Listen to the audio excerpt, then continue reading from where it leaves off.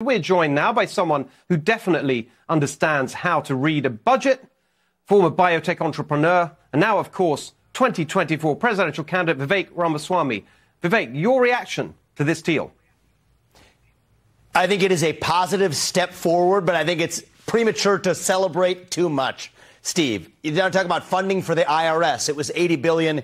It came down to $78 billion instead. So I think this was a victory. It was an incremental victory. We need to recognize that for what it was. This is just the first step of, if the Republicans take control of the White House and the Senate, what we're going to do is actually shut down the administrative state. That's really where the keys to the kingdom are. This was a small step along the way. So I'll give Kevin McCarthy credit for that, but I don't want to celebrate too much. Well, it's very funny you should say that, because I've got a few thoughts on that exact point coming up just in a moment. But Vivek, you know, there's a reality. This is now the legislative text is going to be put together. We're going to see it soon. It's going to go to the Congress.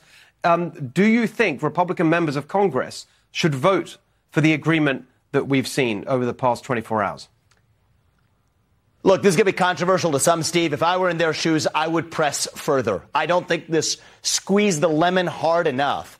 I think we need to change the appropriation language altogether in the entire process to actually say, instead of saying shall spend, we need to go back to saying may spend. Actually, I'm thinking about this if I'm the next U.S. president. I don't want my hands tied to be able to shut down government agencies that should not exist. So though I give Kevin McCarthy credit, I personally would be on the side of saying we need to go further if we actually want to rectify the ship. But if you can't, I mean, look, there'll be a couple of days, I think, for them to negotiate in Congress. The possibility of a small amount of amendments. But as it stands, sounds like you'd be a no on this. I would be if I were in their shoes. And I think that's a position that's different than most Republicans. I believe it is going to pass.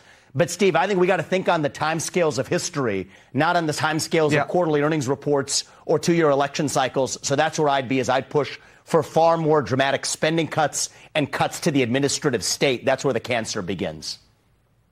Well, I think that is very much in line with my thinking. A lot of people watching tonight, we appreciate you being so clear about that. Thank you, Vivek. We'll see you a bit later on for a broader conversation about the 2024 race.